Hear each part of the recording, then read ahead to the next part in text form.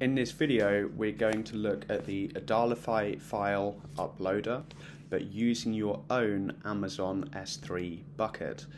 We've already got the normal file uploader released, but a lot of people have requested that they use their own S3 bucket, so we have now introduced that. Firstly, on the Adalify website, we now just have two plans. If you want to use your own S3 bucket, you will need to have the Pro plan.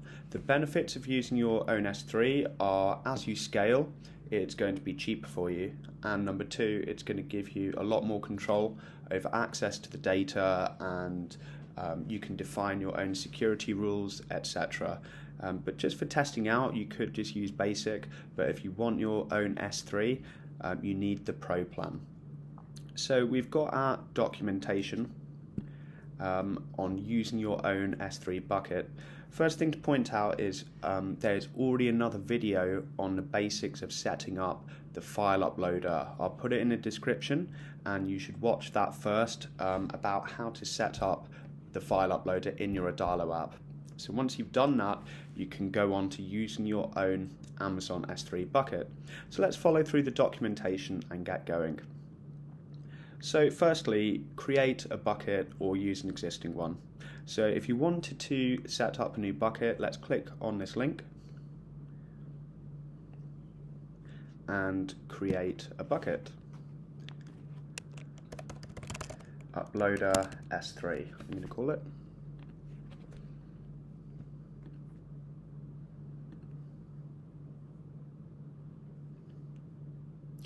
Okay, and I'm going to untick that, and no need for that,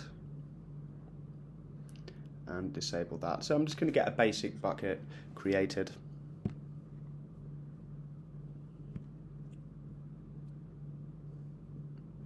Okay, there we go. It's just called Uploader S3.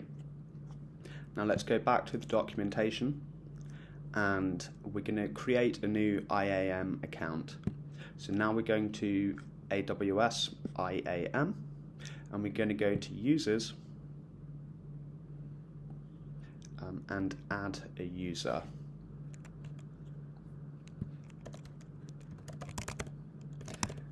Uploader tester, let's say, and we're going to choose programmatic access. We're going to attach existing policies directly and create policy. So if we go back to the documentation here, all those steps I've just done are down here, and we need to go to the JSON tab and copy in this JSON here from the documentation.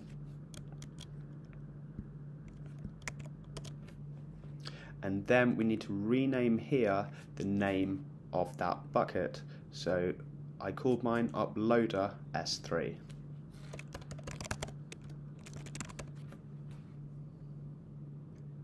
Okay, let's click on Next and click on Review.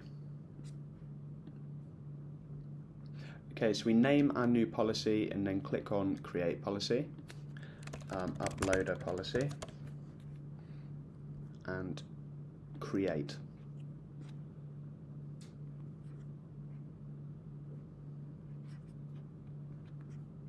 So back at the screen, attach existing policies directly, filter the policy by the new policy name, and make sure it's checked, then click Next Tags. Okay, so we called it Uploader. Let's refresh this page.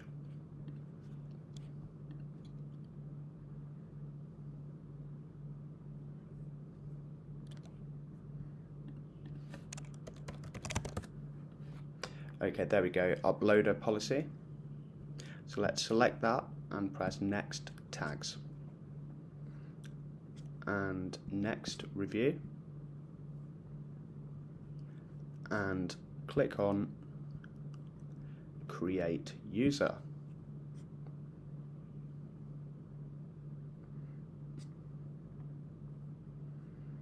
Okay, the next thing we need is to go on our Adalify dashboard to our S3 setup.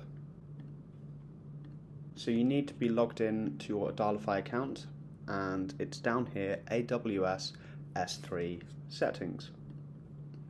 And then we need to input access key, secret access key, and bucket name. So let's go back to our user here. We'll copy that access key ID and then copy the secret key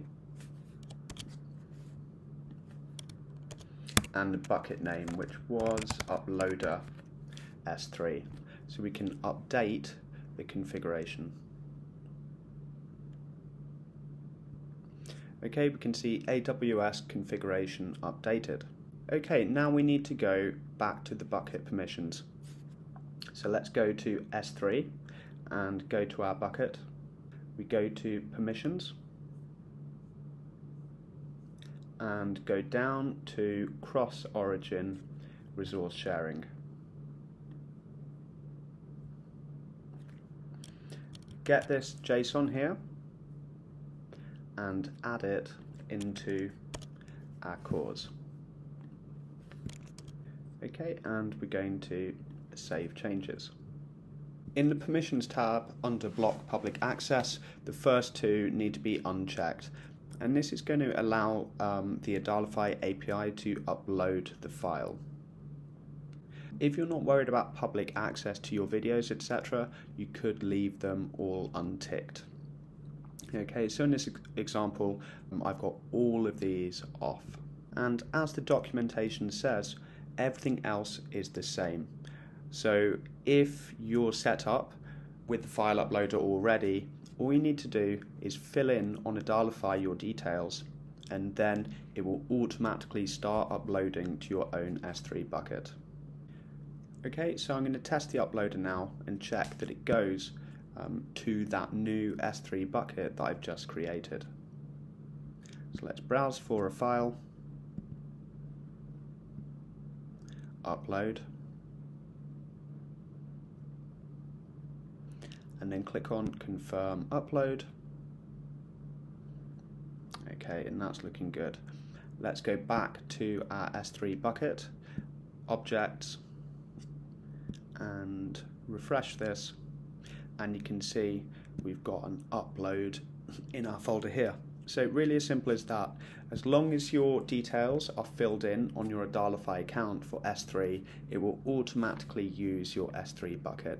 So I hope that all makes sense. Don't forget you need to have watched the other video first, and if there are any questions you can ask on YouTube or email support@adalify.com. Thank you.